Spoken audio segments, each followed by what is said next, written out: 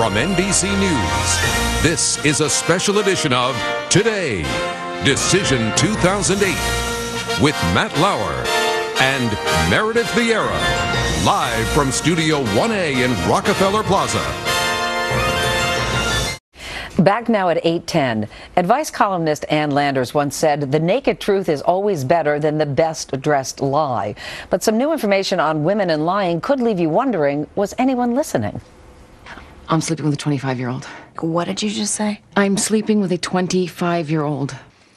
On NBC's Lipstick Jungle, one woman lies on the job when accused of sexual harassment. Is there any truth to his claim? No, absolutely not. And in the classic film Belle de Jour, this woman is both chaste wife and, unknown to her husband, a prostitute. Sure, these are the stories of the big and small screen, but might they reflect real-life drama more than you'd initially think? A new book, Little White Lies, Deep Dark Secrets, suggests that the answer to that question is yes. Its author found women use lies in a broad range of areas as a means to an end. 75% of women say they have to lie in the workplace to sustain their positions. 60% admit to an addiction secret. 50% have mixed emotions about mothering.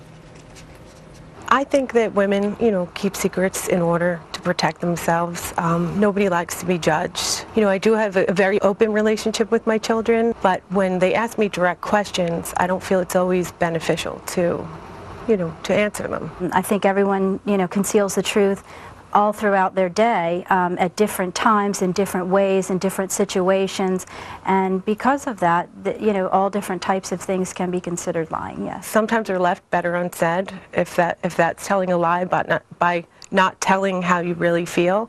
Then I'm guilty of it. Lying is a survival mechanism, so yes, we definitely all do it. And Susan Shapiro-Barish is the author of Little White Lies, Deep Dark Secrets.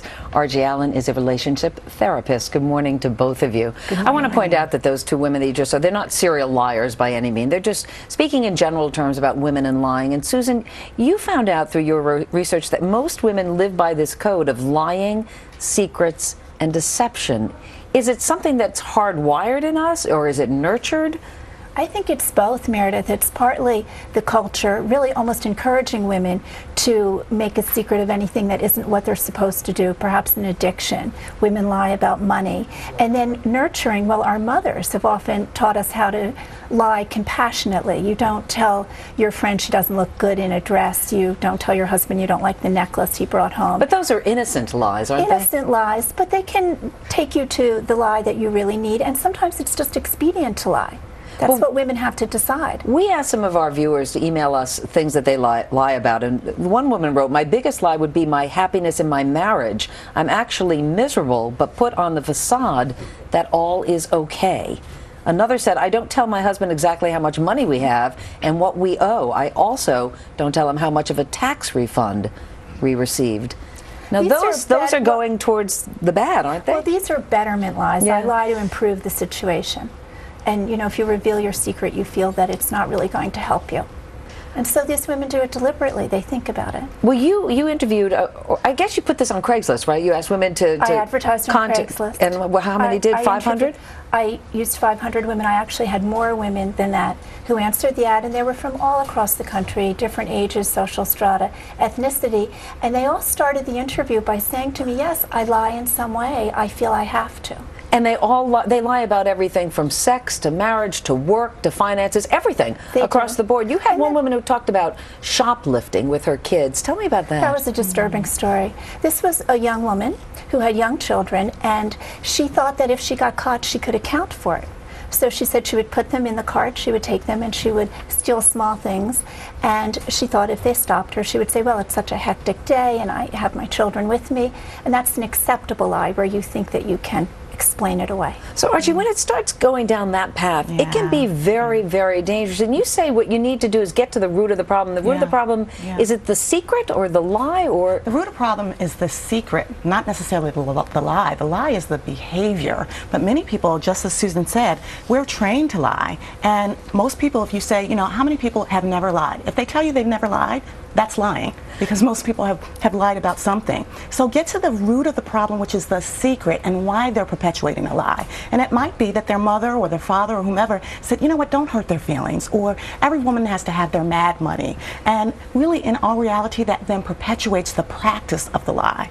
But really, it's the secret and secret keeping that's not good for us. And it actually can have an impact on your health.